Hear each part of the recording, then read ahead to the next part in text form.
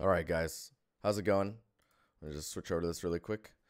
So we're gonna start doing single pieces of data for the YouTube channel. That way, it's easier to search and find, and it's more on topic. And yeah, it's not a long video. So hopefully, this goes relatively quick.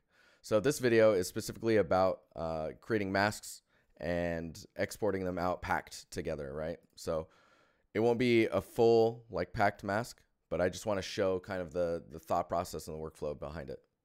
So right now you've got like, you see I've moved the UI around a little bit. We've got texture settings, and you'll see we've got our common channels here. When you click the little plus here, you get some extra channels that you can add, which is like if you need to export out like, I don't know, ambient occlusion that you create inside of here versus baking it, then you'll have it in here. It's right up here. But what we're interested in is the user 0 through 7, right? So if you press 0 and then you go in and grab 1, we can say like maybe we want the dirt and like the scratched paint to be these two. So I'll just call this one dirt, and then maybe like paint damage, right? So dirt and paint damage.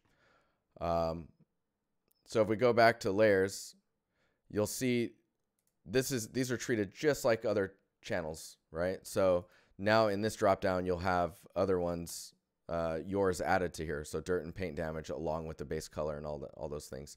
And when you press C, you'll switch between all of those, just like you normally would. And pressing M would go back to just material overall.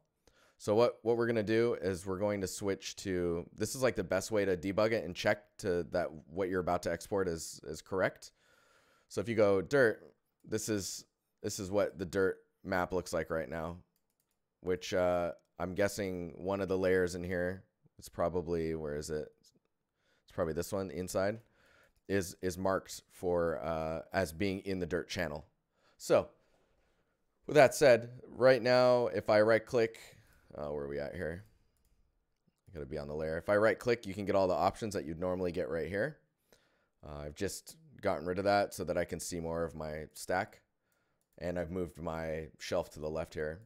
So if I right click, you can see that dirt is indeed checked for the paint layer.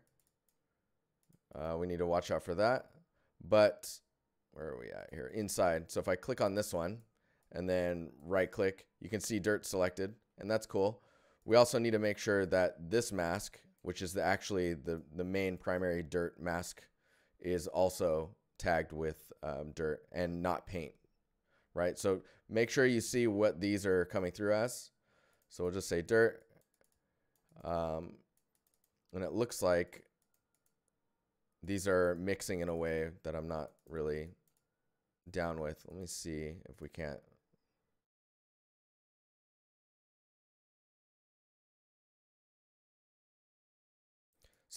So one of the problems we're having right now is this is still black, even though the dirt has been, this layer has been tagged for dirt. And if you look at the mask, it's correct, right? So we do just want to export out the mask, but we need to make sure that we have a fill layer on the very bottom and that dirt is selected, because you can't have opacity like this, or else you're going to get like opacity in your mask itself. So you need like a base background color, which if I turn dirt up in the background, you'll see what's going to come through. If I turn on painted as well, let's see here. So my opinion, dirt should be black unless the actual dirt is showing. So I wonder if this gradient is somehow interacting with it in a way where it's like not happy. Let me see what color the dirt is. Oh yeah, so the base color for the dirt is actually really dark. Or sorry, not the base color. You want to look at dirt. So you can see how we've added a dirt channel, right, to this layer. And because that's there, now we have to take into account this property. So just to recap a little bit, you add the dirt channel. You tell this layer at the top that it's a dirt channel. It's in that channel for the material. And then you need to go down and make sure that it's white, because we're just looking at masks. So it's either black or white, depending on like how you want to sort your mask value. So we got that. And then we also have the gradient or the inside as well, combined with the two, with the inside and dirt are combined. So now we've got that. Dirt's working. If we go to paint damage, we're not seeing anything here. So we need to go down to paint. Let's alt click on this and just see where this is at. Cool. So now if we need this one, we just click on the layer again, right click, tell it that it's painted, and then for the paint, turn it up to white. And that's where paint is, quote unquote, right? So we've technically got both of these channels working. We've got dirt and we've got paint damage working. So we'll go to file and then we'll export textures, or Control-Shift-E. And you'll see that you'll have all these templates, right?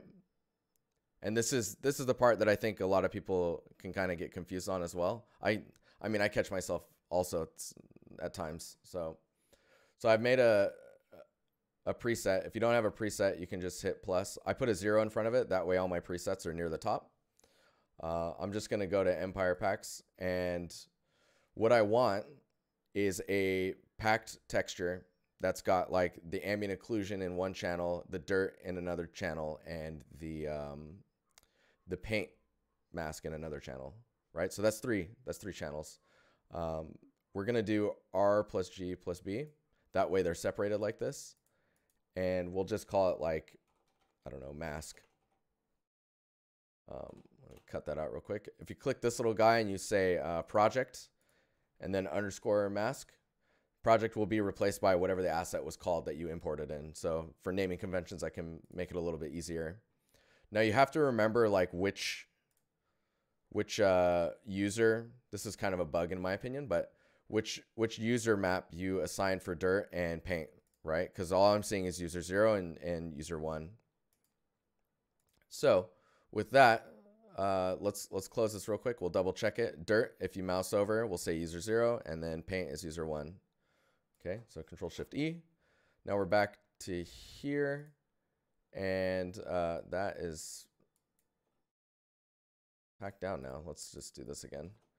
Okay, so red, we're just going to say the ambient occlusion is here. It's a gray channel. If you had ambient occlusion that was generated through like anchors, then you're going to be looking at mixed ambient occlusion, mixed AO here. And if you have that in the channels, you need to have ambient occlusion as well. Just that way, Substance Painter knows what you're trying to export. So for the green channel, we're gonna put the user 0, and then for the blue channel, we're gonna put user 1. So let's actually just see if this works. Because sometimes I'm like, wait a minute, I forgot something. So you go to settings, you tell it where to export, and then you tell it which exporter to use. We're gonna do packs. And then you want your dilation up. That's like the padding around the outside of your UVs, and make sure it bleeds out a little bit. Let's just hit export on that and see if anything comes out. So you have like a button here that says open output directory. I've already got it on the left here. Let's just bring out Photoshop and see if we got something out of this. Right. Okay, so now we're looking at this. This looks correct to me, but let's just double check. So in the red, we've got our ambient occlusion. In the green, it looks like we've got our dirt. And in the blue, we've got where the paint is. And that's how you pack. That's how you pack maps in Substance Painter. The other thing is you can do a RGBA, and in the ambient occlusion, you can drag in another map, right? So, but yeah, hopefully that was useful. This video was about twice as long as I expected it to be, but there's a lot of little nuances and details. So yeah. Anyways, I'll see you in the next one.